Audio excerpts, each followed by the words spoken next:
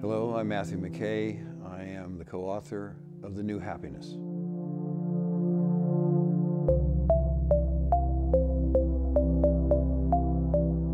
There's nothing wrong with seeking some pleasure in our lives, having moments of joy. In fact, those are lovely peak experiences in many ways.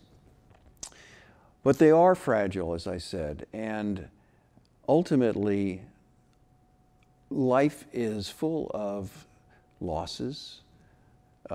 We have reversals, we have failures, we have rejections. We struggle sometimes with our health, with physical pain.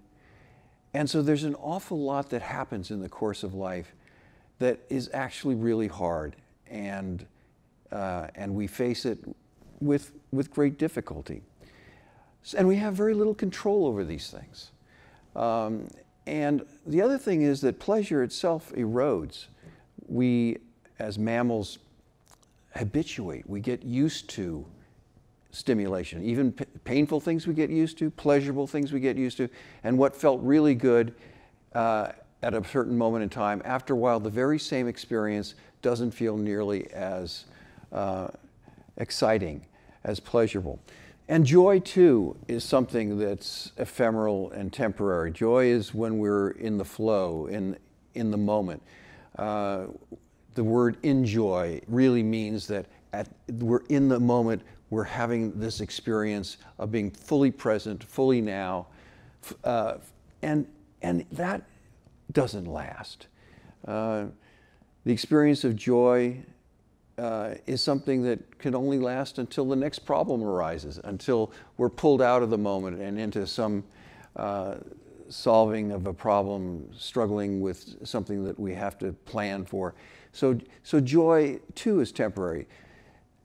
And that's our problem, is that the things that we think make happiness, that are the cornerstone or the building block of happiness, are in fact things that we can't hold on to.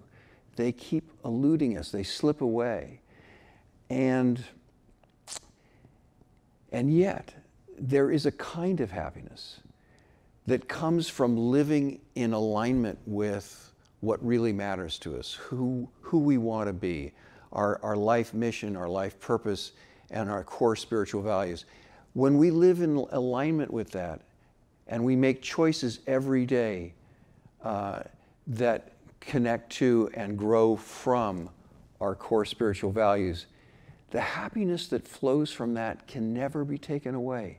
It's always there. We can have problems, we can have losses, we can have things that feel really sometimes kind of painful, but that sense of being in alignment with what really matters to us is always there. It's always solid. It's always, it's kind of like an undernote in our lives.